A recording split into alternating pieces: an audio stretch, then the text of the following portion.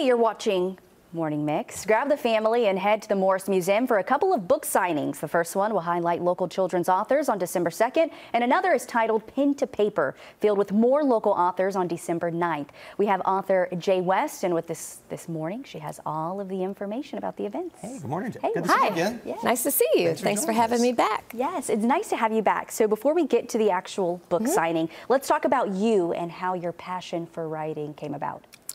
Oh my goodness. Well, I'm a caterer, as you guys well know, and then during the pandemic, suddenly I became an accidental author. So I don't know what happened, but so I wrote this little book called The Land and the Sea and Baby Makes Three, and it is about a star that falls from the sky and becomes a baby. And the baby's name is Stella, and Stella is actually a little girl that I nannied for a short period of time. And I had been going to different schools and reading the book to children. I read at EDS to 3 different age groups, which was really fun. And we also had them, afterwards, we had them sit down and draw a painting of what they got from the book, which was really fun. So now what drew you to write for children? I'm going to be honest with you. I had no desire to write a book. And one day... Like you said, COVID does things. I know. One day, 30 years ago, I woke up and I said, The Land and the Sea and Baby Makes Three. It just was out of the blue. I had no idea where that came from. And then through the years, I kind of thought about it, and I thought that would make a great title for a children's book. And lo and behold, all these years later, there now is an actual children's book. And it's right here, and so now it's reality. What has been the reaction from people reading your book? I've gotten a lot of great feedback, and one of the things, the book was actually not written with this in mind, but people that have adopted children or planning to adopt children get that out of the book, because the star who becomes a baby needs a family to look after her, to take care of her. So that's kind of where it comes into play.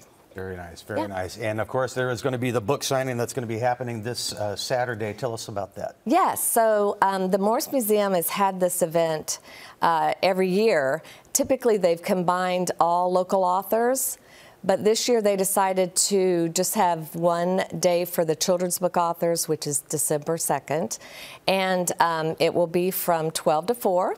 They will have refreshments there, and it just should be a really fun event. If you've never been to the gift store there, the gift shop, it's really fabulous.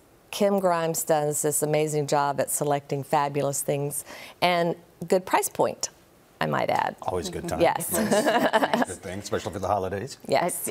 And it would be a nice place to check out before the holidays, especially talking with these authors and their books. This could be a great one for a little kid. What do you want people to take away from attending the event, getting to speak with you, getting to read your book?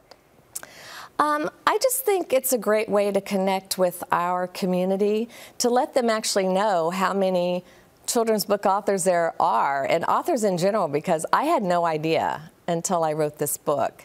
And so it's just an opportunity to actually connect. And I'm hoping, and I do believe it's going to happen, Stella will be with me. She likes to come to these little book signing events, and she signs her name next to her picture in the back of the book. Aww. So that's a little added extra. Absolutely. Yeah. Absolutely. Yeah. So that's going to be happening on the 2nd, and then there's going to be another signing on the 9th with some other authors. Correct. Yes.